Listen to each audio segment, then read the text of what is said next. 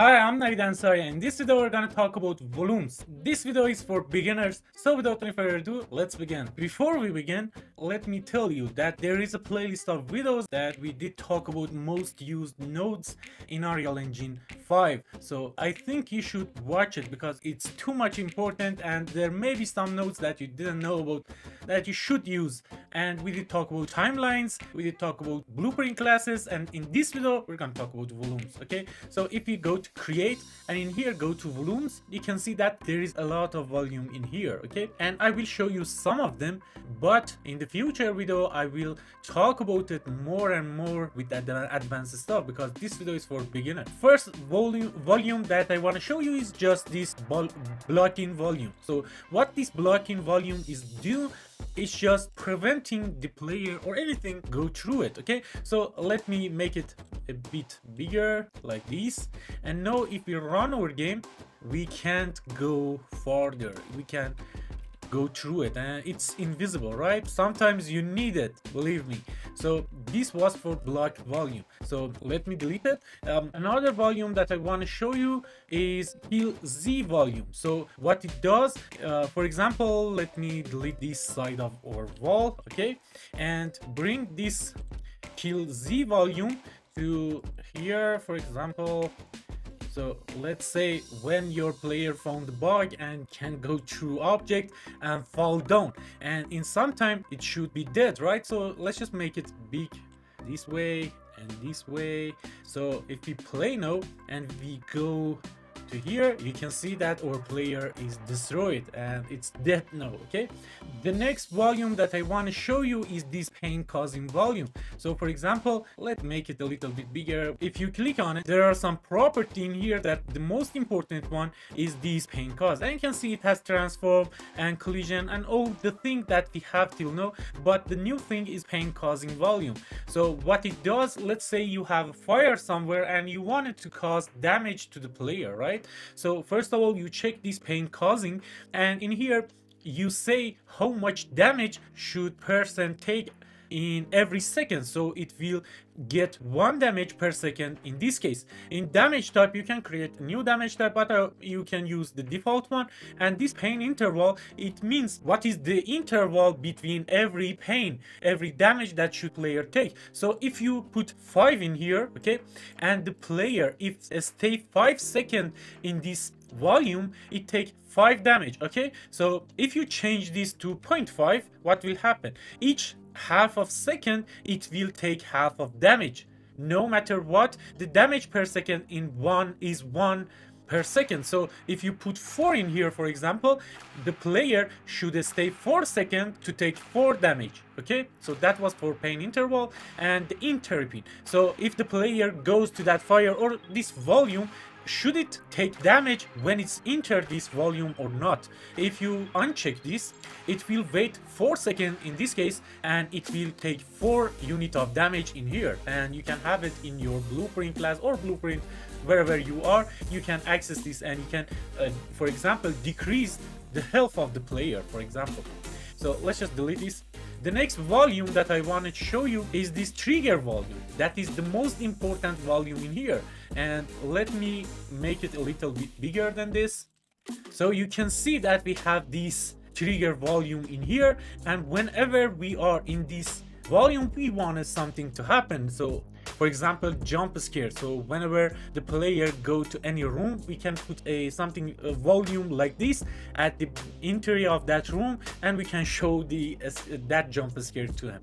So how we can use it in blueprint? If you open the level blueprint in here, first select that trigger volume that you want to have reference to, and right click in here and you can create a reference to that trigger volume, and you can see it, you have it here. And for example, we want to see if player is in this volume or not. First thing first, you should bind this to some event. For example, let me go up and you can see there is a lot of bind in here, but in this collision bind there is 3 bind that we can use.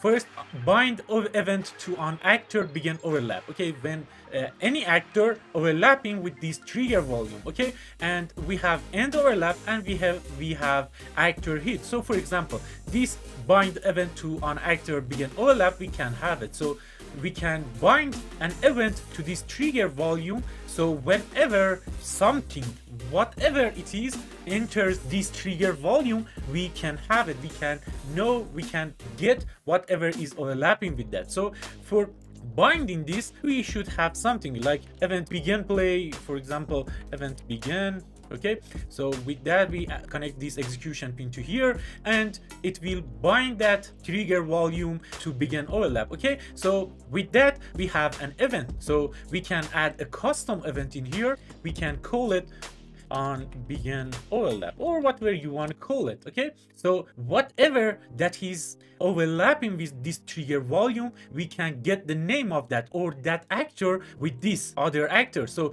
this overlapped actor, you can see that it's saying overlapped actor, so it will be trigger volume, and this other actor is the actor that is entering this trigger volume. So for example, let's just get the name of this actor that is overlapping with our trigger volume. So with this we can say print.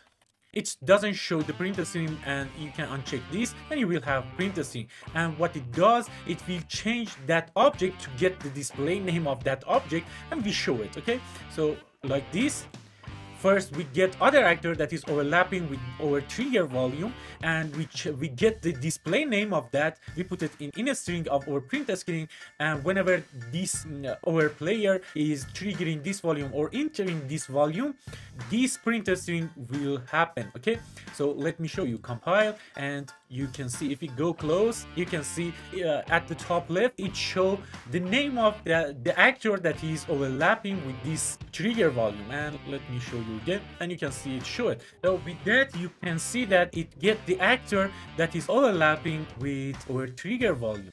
So what other we can do about it? For example, let's just delete this. I want to check if this other actor is our player or not. Who is our player? So there is a first person character in here. Okay, and you can see it in here as well, first person character. We want to check if this first person character is overlapping with our trigger volume. Okay, so how we can do that? If you watch my videos about most used node, you know about this. If you search equal in here and just check this context sensitivity, so it will show it clearly equal. So we want to check this actor if it is the actor, the first person player actor, right? So now that we select this first person character in here, we can get the reference of it. Okay, so create a reference of that and connect this to here. So if the actor that is overlapping with our trigger volume is first person character, in this case print a string. Okay, and in here let's just connect this to our printer string in top, and in here we want to say, for example, player enter our volume. Okay, so let's just compile and see what will happen. If we go to our volume, and you can see it says player enter the volume, and this is how you can use the equal and operators, and I did show you how you can use them in most used nodes part 1. In this case we did bind event to an actor begin overlap. Let's just add a end overlap as well. So let's just copy and paste this in here with Ctrl+C and Ctrl+V. I wanted to get another reference to this trigger volume. That's what I did. Okay, so in here I say bind and find that and bind event to an actor and overlap, and you can see it give us this, and like we did it before, you can see that I want to bind both of these begin overlap and end overlap to our event begin play, but I can't do it like this. Okay, if I connect it to here, it will be disconnected from there. So what we can do about that? You remember from flow control that I did show you in most used node part 3 and part 2. In flow control, in utility, in here, in flow control, we have something like this sequence. Okay, we can use this sequence to add this to here, and we say trigger this, and after that trigger this as well, and it happened fast. And you can see this execution line is going through this, and we can double click on our node in here, so we create a reroute node and we can change it like this, so it will be more readable, right? So double click on it and change its position, so now it's more readable. Okay, so now that we have this, both of these should work. Okay, so we should add an event in here, and the event that I want to use is custom event, and we can call it end overlap. Okay, and like we have it before, let's just copy and paste these, Control C, paste it here. And in this case, I want to say if the actor that is ending overlap or exiting our trigger volume is our first person character, just show player exit the volume.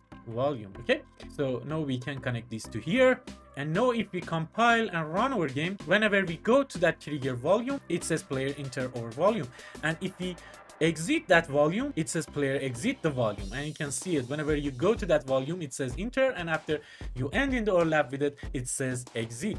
If you didn't get any of this that I did talk about, please comment below. I will explain to you more and more. But if you watch my videos about most used nodes and beginner Unreal Engine 5, you will know how to do this by yourself. I didn't teach nodes, I did show you how you can find out about nodes and how you can find out how to use them, right? It's my honor to have you at the end of this video. Please hit that like button so I know that you like this video, so I will create more about this stuff. Thank you very much for watching. Bye.